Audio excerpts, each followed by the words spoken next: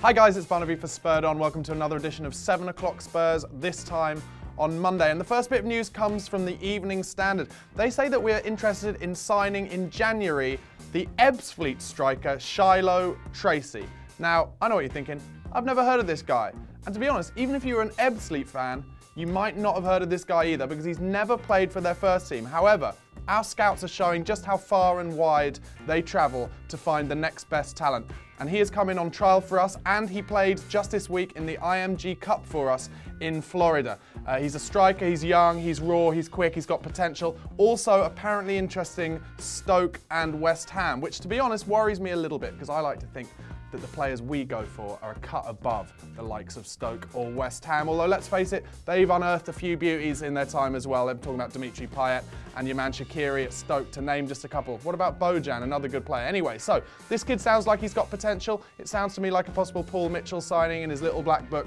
Let's see if it's going to happen. It's being talked about in the Standard that it might happen in January. Let's see what happens with that. Second bit of news today, the French show Téléfoot, which I know that you're all avid watchers of, have said that we've put in a bid of £30 million for Riyad Mahrez of Leicester. According to Téléfoot, it's not just us, Manchester United are in for him as well. Now, what do I think about this one? Sounds too pricey to me. For a January signing, firstly, Leicester won't let him go for that when they're top of the league. And they've got to go for it, let's face it. But £30 million for a player, he is good, don't get it wrong. Great finisher. Obviously, he ruined Jan Vertonghen earlier in the season up there when we played and drew 1-1 and scored that belter into the top left-hand corner, sorry.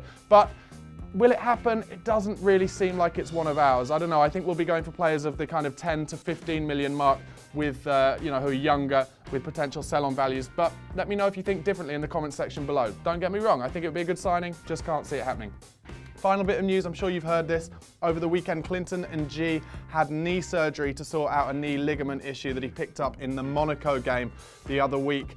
Sad news, obviously, because Clinton, he hasn't had much of a chance to impress. He looks raw and talented when he comes on the field, but if you're not going to get kind of 5, 6, 7 games in a row, it's really hard to show what you can do, and Clinton hasn't done that. Now he's going to be out for a couple of months minimum, and it's going to get people talking, isn't it, about how Spurs don't have enough striking power in depth. Obviously now we're only looking at, realistically, behind Harry Kane, Heung-min Son, I think it's fair to say, isn't an out-and-out striker. Josh Onomah, people have talked about as potentially playing up front, but he's clearly one for behind the front man. So are we going to invest in January in a proper striker? I just don't know who those players are.